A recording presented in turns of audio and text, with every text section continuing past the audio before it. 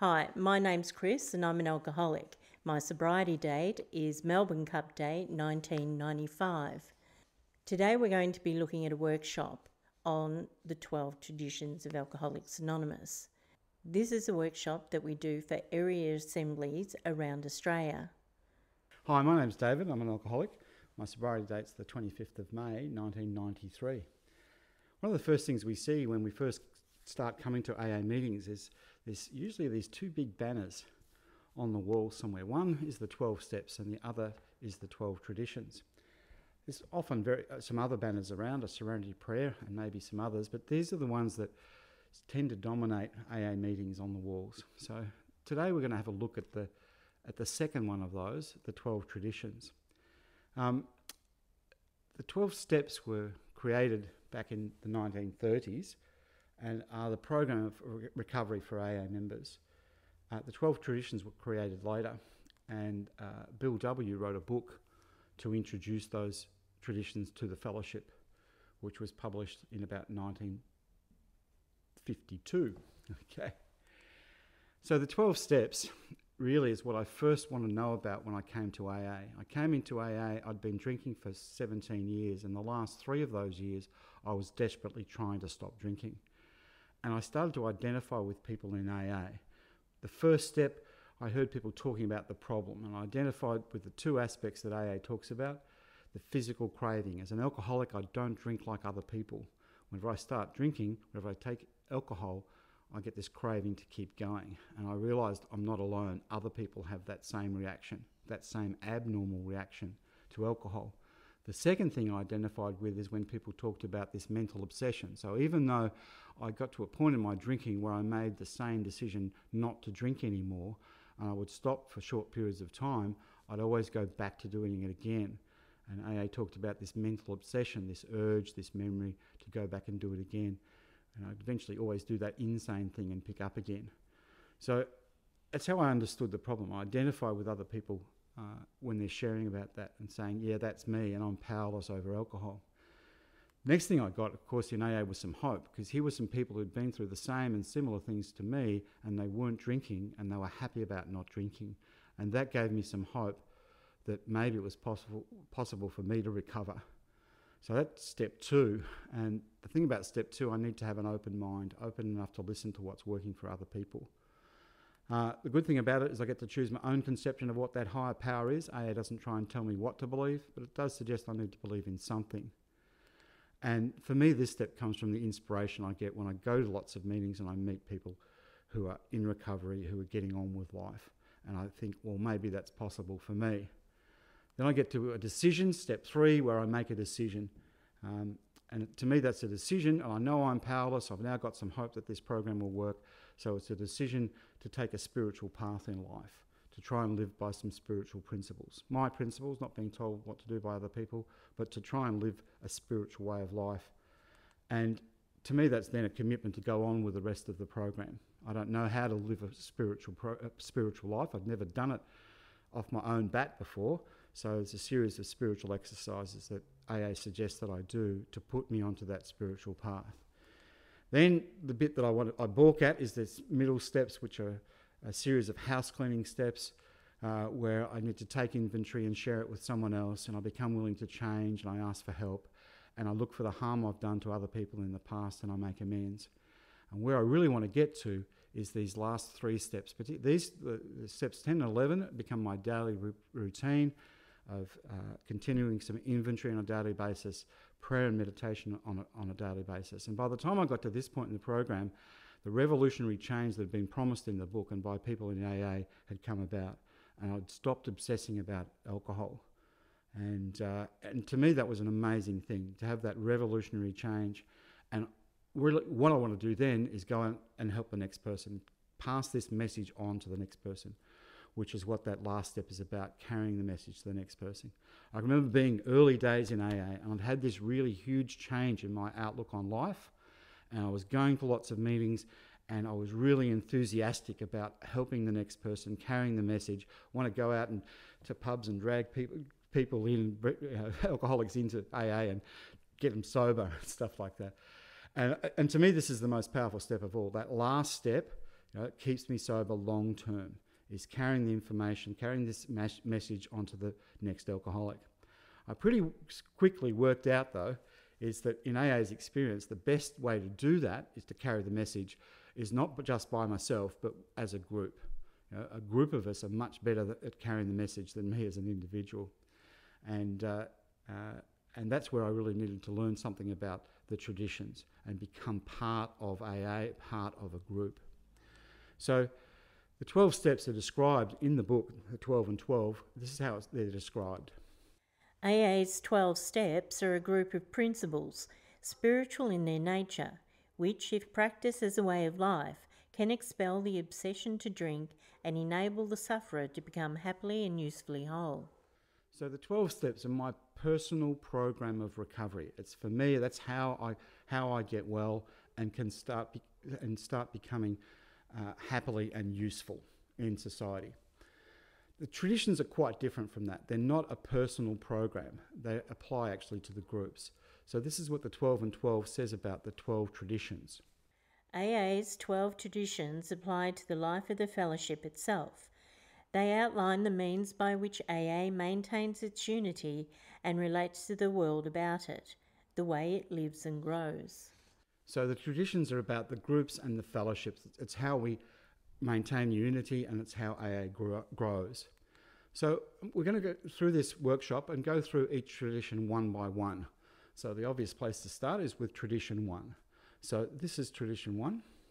Our common welfare should come first. Personal recovery depends upon AA unity. So that tradition, as read, is the short form of the tradition. It's what we see on the banners that we see in our AA meetings. But for each tradition, there are 2 forms. There's a short form on the banners, and then there's a longer form that gives us more information. Each member of Alcoholics Anonymous is but a small part of a great whole. AA must continue to live, or most of us will surely die. Hence, our common welfare comes first, but individual welfare follows close afterward.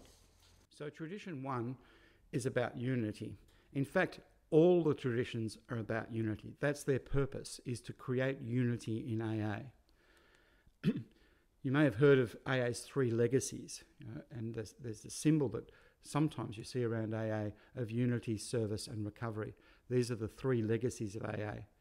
The basis of the 3 legacies is the one on the bottom, so that's recovery. Without recovery, we have nothing. And the thing that allows us to get recovery is the 12-step program. The second of the 3 legacies is unity. And the 12 traditions are what helps AA create unity. The third of the 3 legacies is about service. And there's another set of 12, a set of banners that you don't often see around, but it's actually about the 12 concepts for world service. We have another workshop on that you might want to have a look at some other time. But those are the three legacies.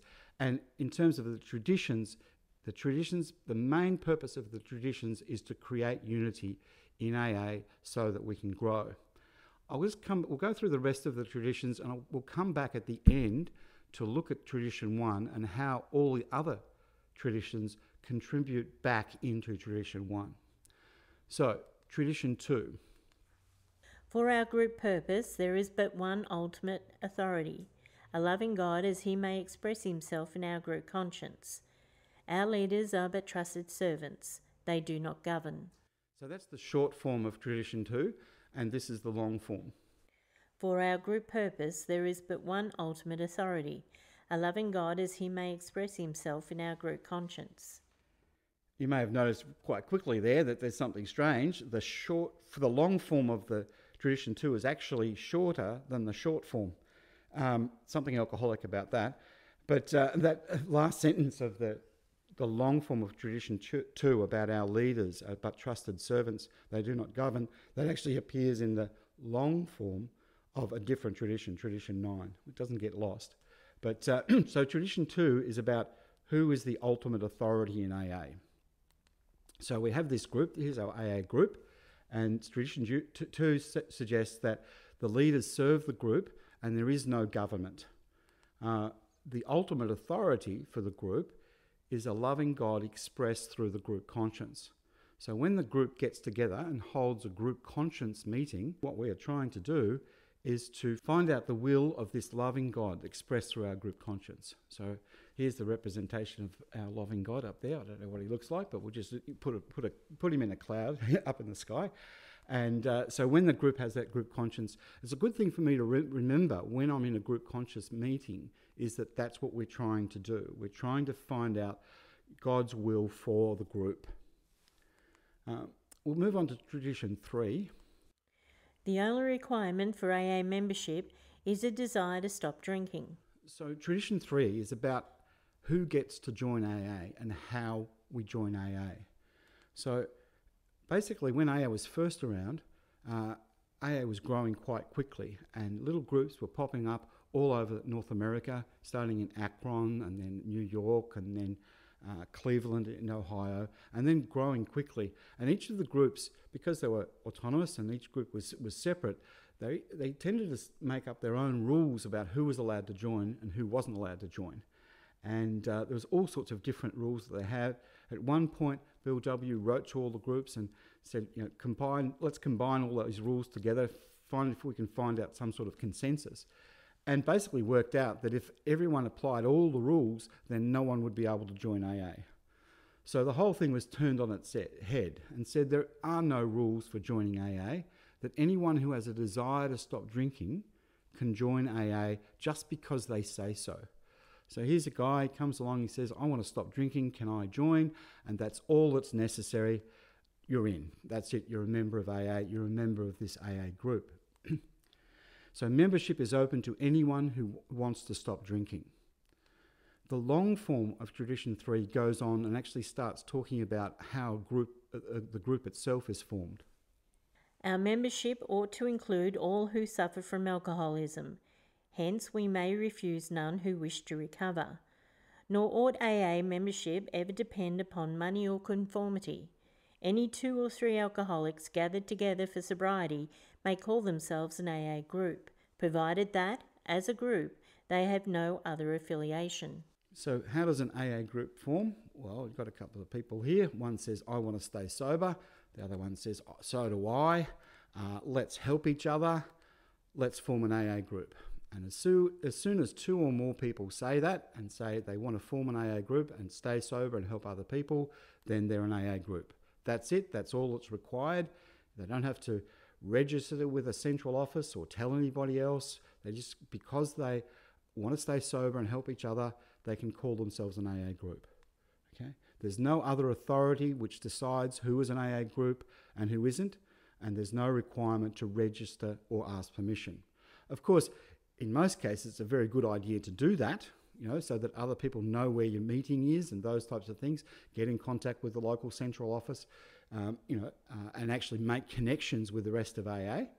But in order to call yourself an AA group, that isn't actually a requirement. An example I know of, a country town here in Victoria, Australia, a place in Malmesbury, there was a group there that functioned for a long, long time. They met in a local church hall and they advertised in their local newspaper. Every Thursday at this church hall there's an AA meeting. And they never connected with any other group. They weren't in a meetings book anywhere. But were they an AA group? Yes, they were. Because they declared that they were an AA group. They were trying to help alcoholics. They were advertising it in the local newspaper. And so they were an AA group. If you are starting a new AA group, though, I would recommend, though, that you do get connected because there's lots of advantages in doing that. But the point about this is, an AA group just can form by itself. It doesn't need permission. So that's Tradition 3. Then Tradition 4. Each group should be autonomous except in matters affecting other groups or AA as a whole. Each group is autonomous and can run their affairs in any way they see fit. It's up to their own group conscience. And of course, every other group is autonomous too. So each of these little groups has their own group conscience and is running along the lines that they decide to through their own group conscience.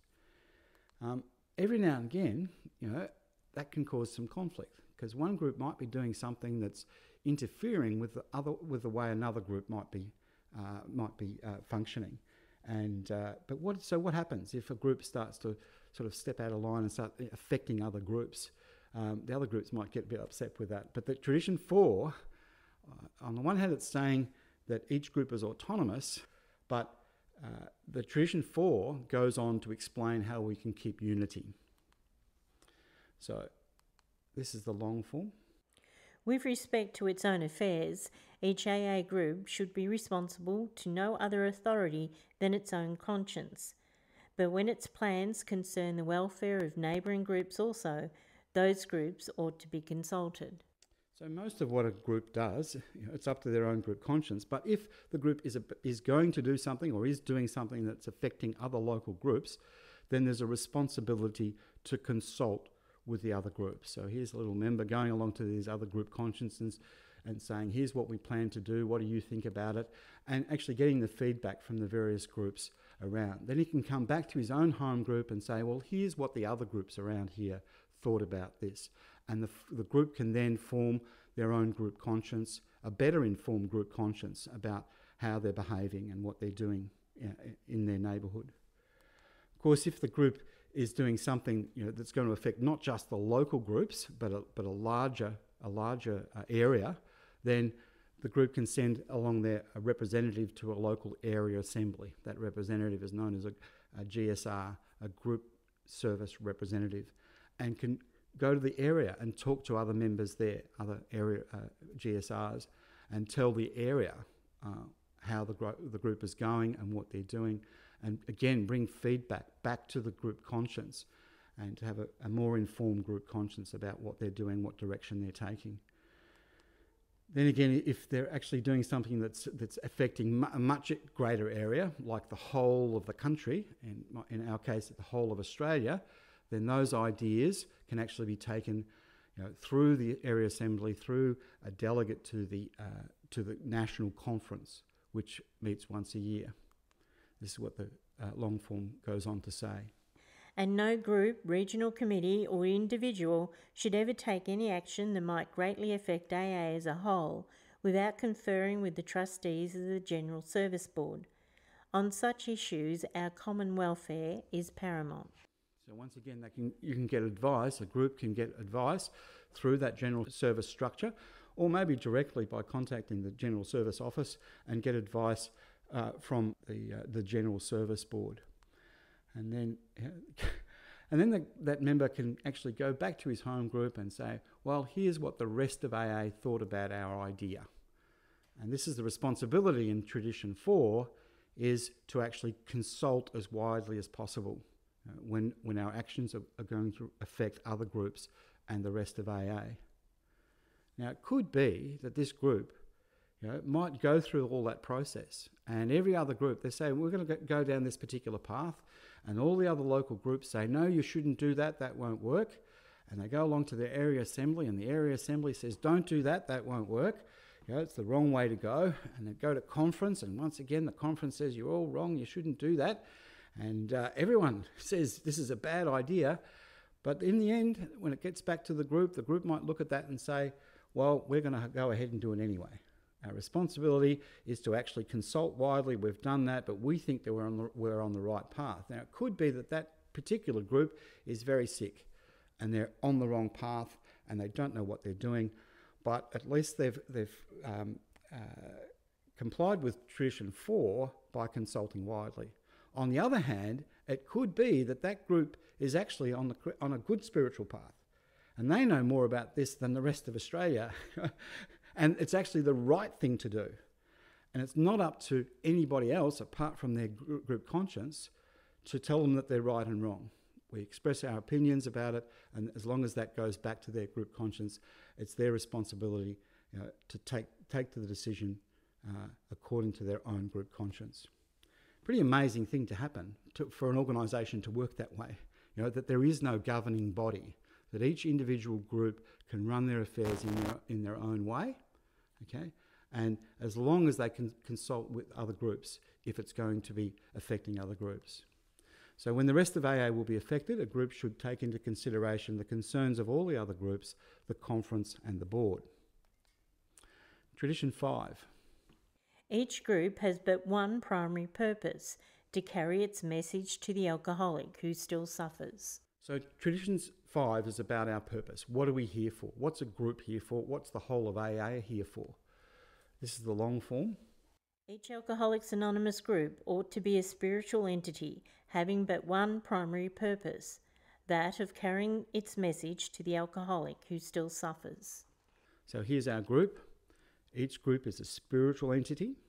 It's connected to its higher power through the group conscience. Its purpose is to carry its message to alcoholics. And how does it do that? And what is the message? The message is the message of the 12 steps of recovery.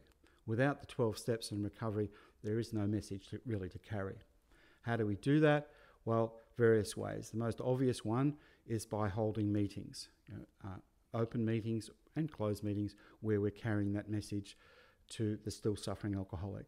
Other ways we carry the message is by visiting hospitals and rehabs, taking the message into those places, or prisons, or doing 12-step calls, getting involved with a local district or central office who's answering phone calls and going out and visiting people in their homes, or answering people who ring up AA helplines. And of course there's public information. We carry the message in a public way. Now all of those things are the responsibility of the groups to do. Some of those things though, it's very often more efficient for groups to get together to do those functions, like organising rosters into hospitals and prisons and things like that. Some groups are big enough to do it themselves. Others, it's better to get involved with a district or a central office or an intergroup and organise to do these things that way. But that's our purpose, is to carry this message to the alcoholic who still suffers, the alcoholic who hasn't yet heard the message from us. Tradition 6. An AA group ought never endorse, finance, or lend the AA name to any related facility or outside enterprise, lest problems of money, property and prestige divert us from our primary purpose. So this tradition is about not being diverted from our primary purpose. We know from Tradition 5 our primary purpose is to carry the message. There are a bunch of these traditions which warn us against certain actions that will divert us from our primary purpose. This is the long form. Problems of money, property and authority may easily divert us from our primary spiritual aim. We think, therefore, that any considerable property of genuine use to AA should be separately incorporated and managed, thus dividing the material from the spiritual. An AA group, as such, should never go into business. So the AA group is a spiritual entity. It's not a business or a social club. It's not a legal entity. It can't own a photocopier or rent a building or employ someone. So Tradition 6 tells us how we are to organise those things. These are the things that belong to AA, but need a legal entity to own them and run them. Things of value to AA should be managed by a separately incorporated body. What are things that are of value to AA? Things like property, leases, contracts with the telephone company. And then, of course, there's the intellectual property of AA, our ownership of our own literature, our big book and all the other literature we have.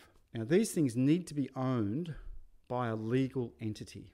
If I was an employee of a AA office, I don't want to be employed by a spiritual entity that has no legal standing. I want to be employed by a legal entity that has to abide by the laws of the land and pay my superannuation and look after the health and safety, all of those things, okay? And that needs to be done by a separately incorporated body. And Tradition 6 allows us to do that. Then Tradition 6 goes on and talks about things that actually aren't part of AA.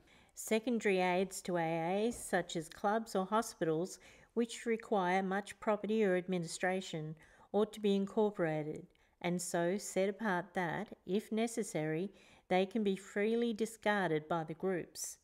Hence, such facilities ought not to use the AA name. Their management should be the sole responsibility of those people who financially support them. For clubs, AA managers are usually preferred, but hospitals, as well as other places of recuperation, ought to be well outside AA and medically supervised. While an AA group may cooperate with anyone, such cooperation ought never go so far as affiliation or endorsement, actual or implied. An AA group can bind itself to no one. So the second part of the long form of Tradition 6 is referring to activities that should not be part of AA. Activities that shouldn't be run by an AA group because they're not actually part of carrying the message. Some examples of that when AA, and this was happening when AA was early around, they had great ambitions, wanted to go out and set up hospitals and send out missionaries and all sorts of things. But they found if we start running hospitals or even opening a clubhouse, which is a social club rather than an AA group carrying the message, these things are useful to alcoholics, but they're not part of our primary purpose. And if we start running those things, then we get diverted from our primary purpose. This tradition suggests that we don't get involved with these outside enterprises in case we get diverted from our primary purpose. There's a few examples of that. I know here in Melbourne, Australia, there's a couple of rehabs that were set up. They were set up by AA members, but they've never been part of AA. They're a rehab that's set up as a separate thing. One of them is the MARP, Maroondah Alcohol Recovery Program, okay? And it's basically a set of houses, dry houses, that helps alcoholics. The purpose of that group is not to carry the message that they're not part of AA. It was set up by AA members, but it was incorporated separately. This tradition suggests that we should cooperate with organisations like that, but they're not part of AA, and they shouldn't have the AA name associated with them. Once again, there are things like AA clubhouses. There was an Alano club here in Melbourne, which was basically a social club. Most of its members were AA members. Some were actually Al-Anon members as well. But it wasn't part of carrying the message, and it was separate. Their finances were separate. Everything was separate from AA. Once again, it's nice for us to cooperate, but they shouldn't use our name. This tradition suggests that we keep those things separate and that they don't use Alcoholics Anonymous in their names. Of course, we can meet in their buildings and cooperate in that way, and that can be very useful, but they're not part of AA. In that way, we can get on with our primary purpose of carrying the message. Tradition 7. Every AA group ought to be fully self-supporting, declining outside contributions. So this one is about money and about how we support ourselves. And this is the long form. The AA groups themselves ought to be fully supported by the voluntary contributions of their own members. We think that each group should soon achieve this ideal, that any public solicitation of funds using the name of Alcoholics Anonymous is highly dangerous, whether by groups, clubs, hospitals or other outside agencies. That acceptance of large gifts from any source or of contributions carrying any obligations whatever is unwise. Then, too, we view with much concern those AA treasuries which continue beyond prudent reserves to accumulate funds for no stated AA purpose. Experience has often warned us that nothing can so surely destroy our spiritual heritage as futile disputes over property, money and authority. When AA was first forming in the beginning of last century, they had some really big ideas. I mentioned it before about opening hospitals, employing people, sending them out to carry the message, missionaries they were calling them. And so with these big ideas, they went to the richest man in the world and said, we're going to need a lot of money to do this. And fortunately for AA, that was Rockefeller. And he looked at AA and AA's spiritual program and said, no, I'm not going to give you a bunch of money because yours is a spiritual program and the money might spoil it. What you need to do is to be self-supporting. And this was a really great thing that Rockefeller did for AA, is not give us the money. Okay. So this tradition suggests that money from other sources might make us beholden to something other than our higher power. If some rich person, a Rockefeller or some other philanthropist, gives us money, or if we take money from a government program, right, we might start being beholden to someone else. Okay, we might start thinking, oh, okay, we want to adjust our message in some way just to keep that person, the person with the purse strings, happy. We might ask for a government grant, and the government department might say, look, we want you to change it a bit, stop talking about that higher power so much, and concentrate on this part of the population or things like that. And if they're giving us money, we might be tempted to change our message or change the way we carry our message. So this tradition suggests that we don't do that we only take contributions from Alcoholics Anonymous members. So we don't take money from outside, and then each group needs to be self-supporting, not dependent on anything other than its own resources. We need to put our hands in our own pockets. I know when I was a practicing alcoholic, I was a taker, dependent on other people, a burden on society. And this tradition reminds me that now that I'm sober, I need to stand up and take responsibility for my own life and for my own sobriety. And each group needs to take responsibility for itself. Another thing about that too is that each group needs to contribute its share for the services it uses. So if my local group, the group that I'm a member of, we like the fact that there's a local central office that answers telephones, okay, because they pass on the 12-step calls onto our group. So we're using their service, and to be responsible and to be self-supporting, we need to contribute something to that local telephone service or central office. We also like the fact that we have a GSR that goes along to our local area, and that area has expenses and actually has to pay for the delegate to go to the national conference once a year. And we think that that's really valuable to our group. So we need to contribute to those things. To be self-supporting, we need to contribute to our local area. And once again, we like the fact that there's a national office that supplies our literature and does all sorts of other things. We like the fact that there's a national conference where AA members can share with each other about what's going on in their groups and about the direction that AA is taking. So because we like that and we think it's really valuable, our group needs to contribute to those things in order to be self-supporting. First thing we need to look after is our own financial needs. Okay, we need to pay the rent on our building, we need to buy the tea and coffee, supply the literature, those types of things, and our own 12-step activity. But also, we need to be responsible for those other services in AA that we use as a group. That way we can, once again, get on with carrying a message, our primary purpose. Tradition 8. Alcoholics Anonymous should remain forever non-professional, but our service centres may employ special workers. So Tradition 8 is about what AA pays people to do, pays members to do, and what we don't. It's not to be confused with what members might do outside of AA, employed by hospitals or rehabs or those types of things.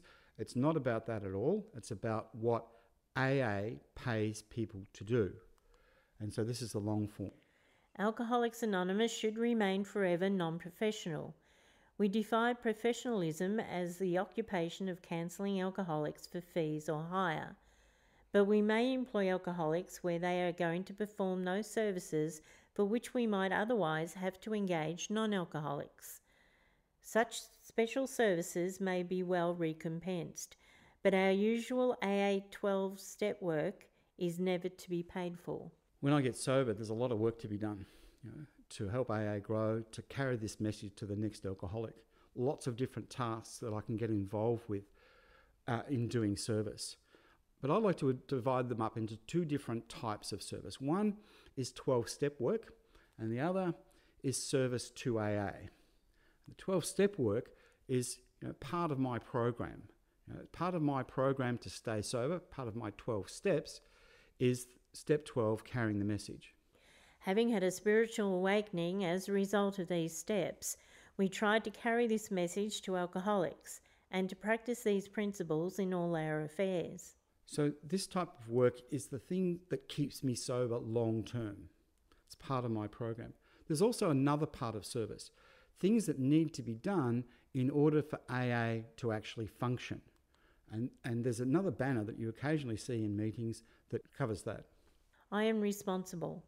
When anyone, anywhere, reaches out for help, I want the hand of AA always to be there, and for that, I am responsible.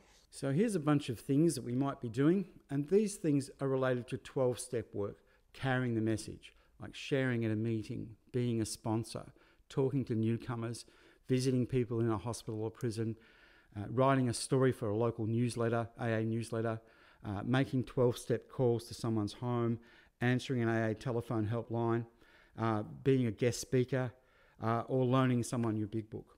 All of that type of service is directly about carrying the message to the still suffering alcoholic. The other types of service we do are things like this: being the secretary of a group, or the group service representative for that group, or organising the hospital or prison rosters, publishing newsletters, washing the dishes, cleaning up and stacking the chairs, being a treasurer or a bookkeeper, running an AA office, or selling literatures. So you see, those things aren't directly about carrying the message, but they support the members and the groups to carry the message. Now, to me, what Tradition 8 is about is looking at those various things that we do and saying the things that are about carrying the message, we never pay people to do. So we never pay people to do those things on the left-hand side in the pink. But it is possible for us to pay people in some cases to do those other things, the service to AA that could actually be done by someone who's not an AA member. The 12-step work can only really be done by an AA member, but other types of work that keeps AA functioning could be done by someone else. Maybe not being a secretary or a GSR, because you've got to be intimately involved with the group, but you can imagine actually paying someone to publish a newsletter, or being a treasurer. We do actually employ people to run offices, and we employ AA. An AA member is very often the person who does the auditing of the books, because it's and we pay that person to do that because it's a professional service. Okay, not very often we pay someone to wash the dishes. That's usually a good job to give to newcomers, or to remind old timers that we're all the same and we all need to chip in and do our part. But to me, that's what Tradition 8 is all about, dividing those things up. We never pay people to do the things on the left-hand side, that 12-step work, but some of those things in the service aspect that keeps AA running, we can pay people to do. Tradition 9. AA as such should never be organised, but we may create service boards or committees directly responsible to those they serve. So this tradition is about the structure of AA. And I want to actually compare it to some other structures of organisations we see around the world. You probably recognise this symbol. There are McDonald's restaurants all around the world. Okay, there are actually, there's 3 times as many AA meetings in the world as there are McDonald's restaurants. That's an interesting fact. But they're all around the world, and the way that an organisation like that runs is that there's a head office which sets the menu and the prices, and basically control is coming from the top. And you can't just open a McDonald's restaurant without permission. As you can an AA group, you can just say, we're an AA group, and open up. You don't have to ask anybody. If you tried to open up a hamburger restaurant and call yourself McDonald's, you'd be in a lot of legal problem, because it's all controlled from the top. AA is not like this at all, not like that corporate structure with lots of branches. On the other hand, we may look at AA and say, well, there's some democratic principles going on in AA. We elect people, we vote people in to do certain jobs. So maybe we're like a democratic government. So with a democratic government, power starts with the people, and they have an election, and we choose representatives and form a government. And now we have a governing body, and that government makes laws, collects taxes, and keeps order. And the laws apply to everyone, and people can be punished for not complying. And when we have a quick look at AA and we realise that there's some sort of structure, we might start to think that this is the way AA is structured, is that we have a governing body that we elect. Well, that's not the case at all either. AA doesn't have a governing body. So here's our group. Each group is autonomous, self-supporting, and has one primary purpose. And the ultimate authority for each group is this loving God expressed through the group conscience. This is the long form of Tradition 9. Each AA group needs the least possible organisation. Rotating leadership is the best. The small group may elect its secretary, the large group its rotating committee, and the groups of a large metropolitan area their central or intergroup committee, which often employs a full-time secretary. Notice with Tradition 9, in the short form it says AA as such ought never be organised, whereas the long form says that each AA group needs the least possible organisation. So which is it? Never organised or the least possible? There seems to be a conflict there, but when I really read it closely, I can see there's a difference. In the short form it talks about AA as such, meaning AA as a whole, ought never be organised. So there's no governing body that sits above the groups telling them what to do. AA as a whole is never organised. But on the other hand, there does need to be some organisation for each group. Someone has to have the key to the venue and open up and set up the chairs and turn on the urn. Someone has to lead the meeting, open the meeting and those things. Someone has to collect the money and put it in the bank. So there has to be, at group level, some organisation. This tradition suggests that should be the least possible organisation and suggests ways that we go about it. Things like rotating leadership. And the small group may have a committee that organises those things. Then it goes on to suggest some other things. There are certain functions that can't actually be done by a group. Things like organising a local central office or intergroup. How is that organised? Well, this tradition starts to tell us about those things. A group of groups can get together and form a committee to form a local central office or intergroup. And a bunch of other groups could form another one. And what do central offices and intergroups generally do? Well, they're about providing services back to the group. Some examples are literature sales, selling the books, sourcing the books from the general service and selling them directly to the groups, publishing meetings lists and websites with meeting lists, publishing event listings and newsletters, and providing 12-step opportunities through a phone service, providing those opportunities back to the groups. That's generally what a central office or an intergroup committee might be doing. On the other hand, you also see around AA some other types of committees that are formed. A group of groups might get together and form a district. What do districts do? Well, generally, districts are about groups getting together to do stuff together. For example, organising a hospital visit roster, or prison rosters, or doing local public information, or cooperating with professionals locally. So once again, it's about groups getting together in order to do things together to carry the message. As well as this, and it's been mentioned before, is the areas. And the groups and the districts and the areas form part of the general service structure and feed into the conference. So more committees that are set up in order for us to be able to communicate with each other. And of course, attached to that and part of the conference is the General Service Board. So what is the General Service for? The trustees of the General Service Board are, in effect, our AA General Service Committee. They are the custodians of our AA tradition and the receivers of voluntary AA contributions by which we maintain our AA General Service Office at New York. They are authorised by the groups to handle our overall public relations and guarantee the integrity of our principal newspaper, the AA Grapevine. So the general service structure, which is the groups, the districts, the areas, the conference, the General Service Board, is the collective group conscience of AA. Not a governing body, but it's a collective group conscience. The General Service Board is responsible for the overall public relations. It publishes AA literature and is the custodians of the tradition. So it has a responsibility to point out to groups or other committees and things in AA when those groups are drifting away from traditions. So there is that responsibility, but they're not a governing body. Here in Australia, there's a General Service Manual, AA manual, that gives us a whole lot of information about how that works.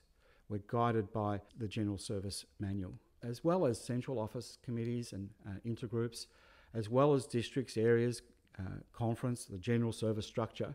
Sometimes you see these other committees form in AA, and Tradition 9 allows us to do that. Some examples of those are one-off or annual events. Here in Victoria, there's an organisation, there's a committee called the VICIPA, Victorian Young People in AA, and they hold a convention once a year.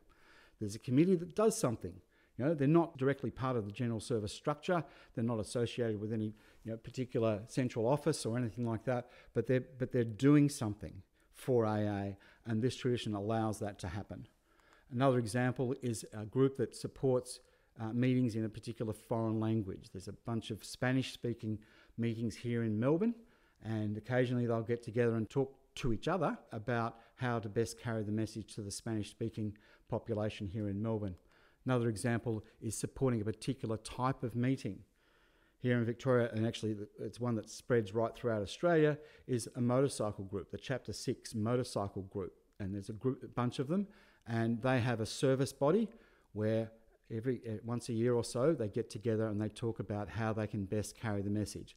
These sorts of committees aren't part of the general service structure, but they're providing a service. They're actually helping AA groups carry the message, so they're very valuable. And Tradition 9 allows us to do that, form a committee just to help ourselves out. All such representatives are to be guided in the spirit of service. For true leaders in AA are but trusted and experienced servants of the whole. They derive no real authority from their titles. They do not govern. Universal respect is the key to their usefulness. So service is about this universal respect. We're guided by the spirit of service, and there are certain democratic principles that we adhere to. One of those is making decisions with substantial unanimity. We don't just make decisions with a 51% majority. We try to have substantial majorities when we make big decisions in committees. There's also things like the third legacy procedure for elections. When we elect someone to do a job, if the election is really, really close and it can't be decided, we're looking for a 2/3 majority or something like that, then we'll have the election and then we'll have it again and again until we get a result. And if you do it 3 times and still don't get a clear winner, then we leave it up to a higher power and pull the name out of a hat instead.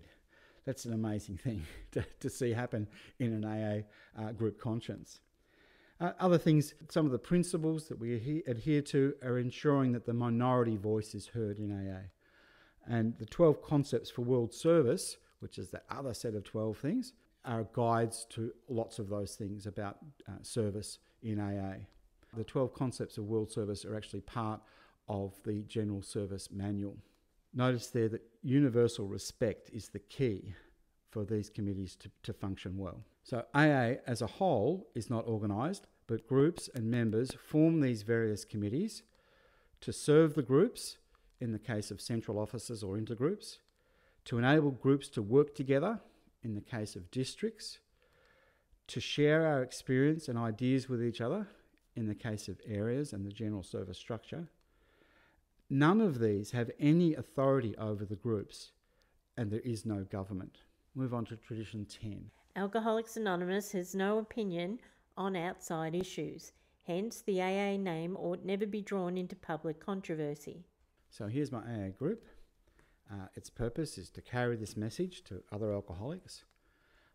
And then the group's going along, doing its best. And then the group might start discussing, well, what else can we do? And someone will come up with the idea, well, we should start lobbying the government to spend more on alcohol rehabs and things like that. And that might tend to make the group get involved with politics.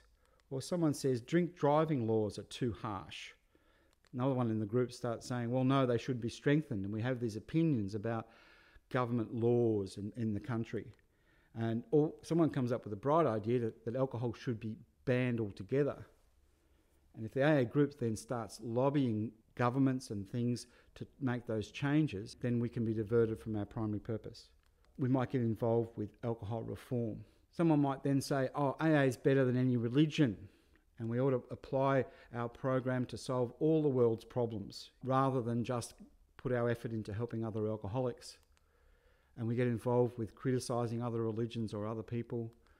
And so a whole bunch of things we might start taking an interest in rather than carrying the message. Things like having an opinion about other fellowships or about how the local rehab is running their programs or criticising other people. This tradition suggests that we don't do that as a group, right? These outside issues distract us from our primary purpose so that the general public see what we're doing. And what's AA about? Well, it's a lobby group, isn't it? And here's a little alcoholic there, noticing this. What is that all? Where can I get some help? So the long form. No AA group or member should ever, in such a way as to implicate AA, express any opinion on outside controversial issues, particularly those of politics, alcohol reform, or sectarian religion. The Alcoholics Anonymous groups oppose no one. Concerning such matters, they can express no views whatever. So this tradition suggests that we keep those things outside of AA. Each individual member can have political views and opinions about all sorts of things, but as a group, we have no opinion about any of those outside issues. We leave these things outside so that we can get on with our primary purpose of carrying the message. Tradition 11. Our public relations policy is based on attraction rather than promotion. We need always maintain personal anonymity at the level of press, radio and films. So these last two traditions are around anonymity. It's pretty important because it's actually part of our name. It's Alcoholics Anonymous. So I need to know about what is it talking about? What are we talking about when we're talking about remaining anonymous? This is the long form. Our relations with the general public should be characterised by personal anonymity. We think AA ought to avoid sensational advertising. Our names and pictures as AA members ought not be broadcast, filmed or publicly printed.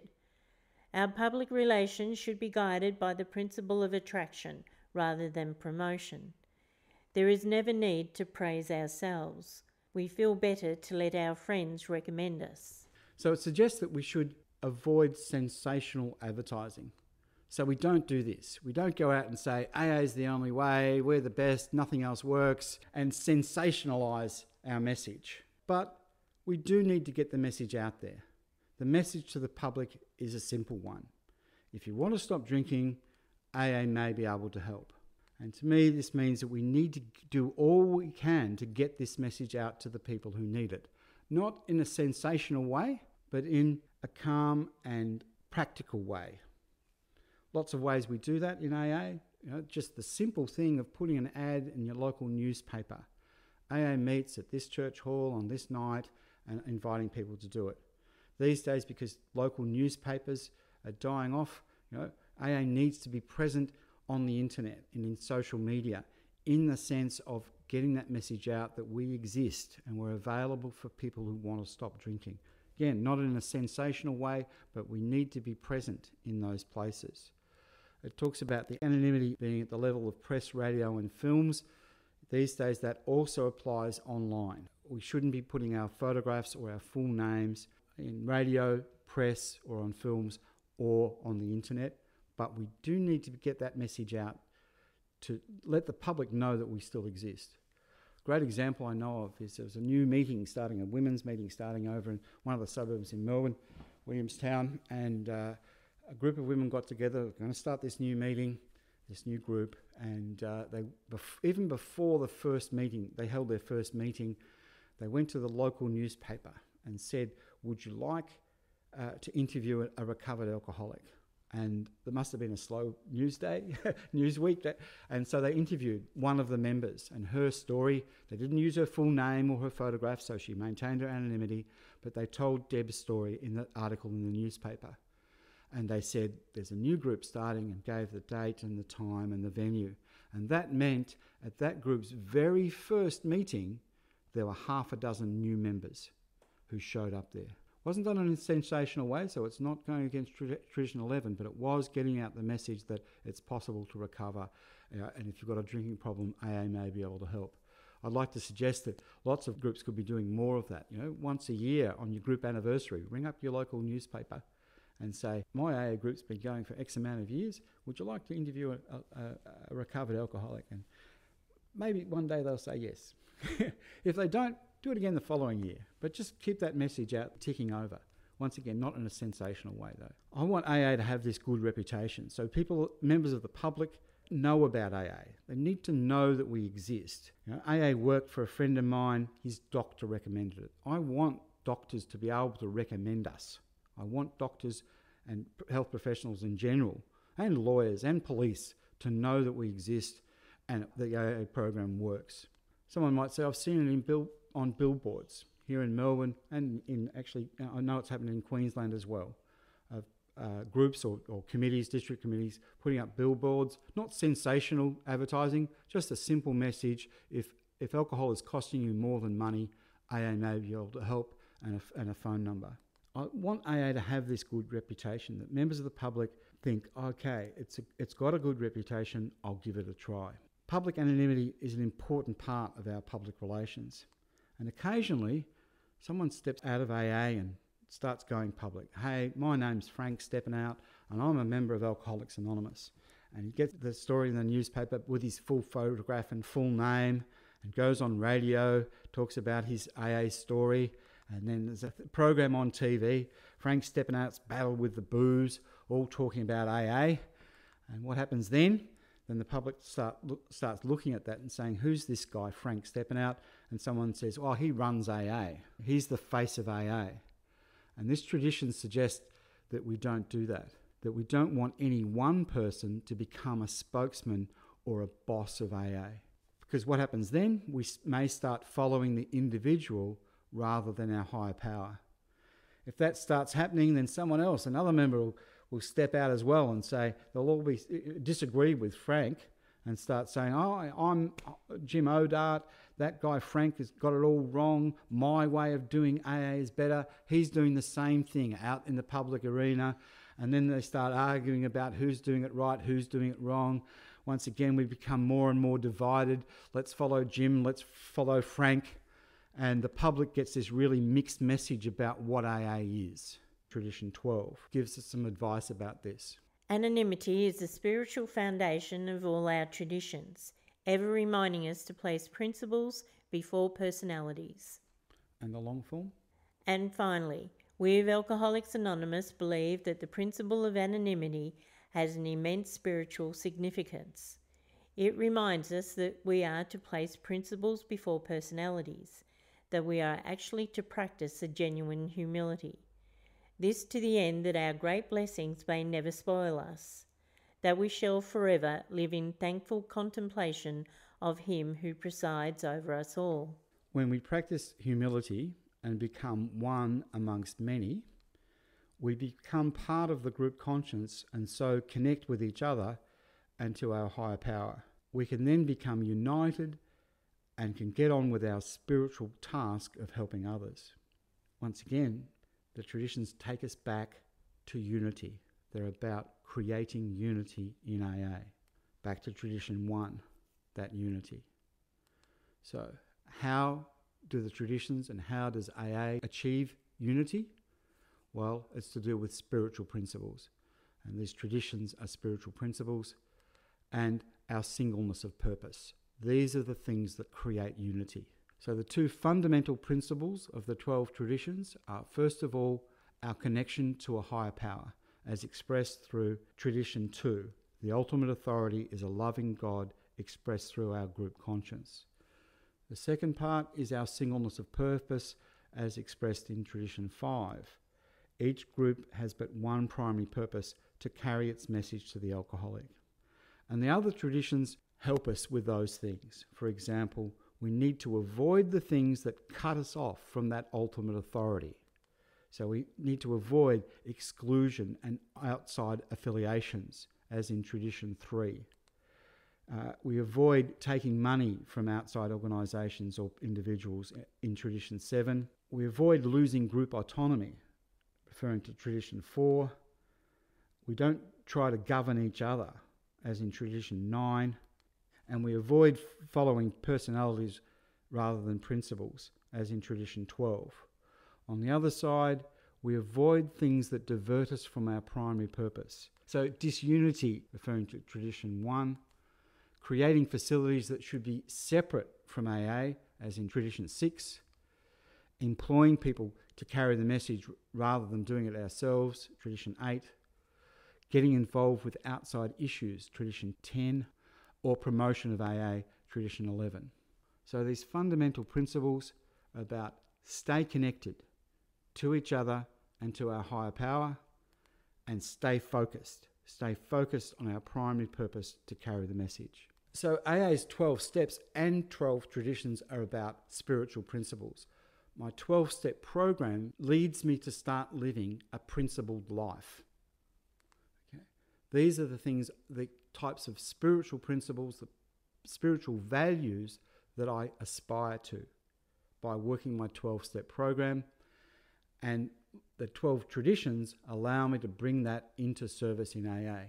Of course, none of us are saints, so we also need some tolerance and patience as well, because we're all trying to do the same thing in AA, carry this message to other people. Sometimes we look at these traditions and they seem really intimidating, and sometimes they can be used in the wrong way to sort of say, we can't do this, we can't do this, we've never done that before, we've never tried that before, and they're used to sort of restrict us in a way. But I don't see them as restricting. I see them as liberating.